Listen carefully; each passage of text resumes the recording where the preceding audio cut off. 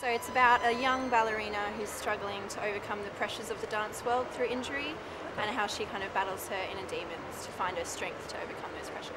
And how did you come on board the film? So I came in about, the script was almost ready, and I came on just as we were about to crew and cast as producer and also as first assistant director, so I was there on set as well. Okay, and what were there any struggles in getting the film made? It was quite logistically difficult, I think. I was also working on my other film at the same time, and so was the director was also crewing on someone else's film, so it was a bit of a nightmare. But yeah, while it was a contained shoot, we shot it all in one kind of university campus.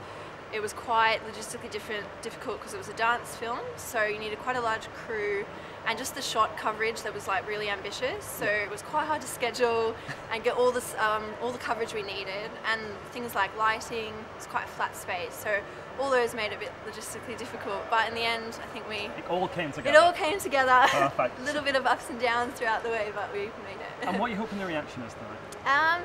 I'm just hoping, there's a good turnout, and I hope people are kind of affected by his story. It is half an experimental film, okay.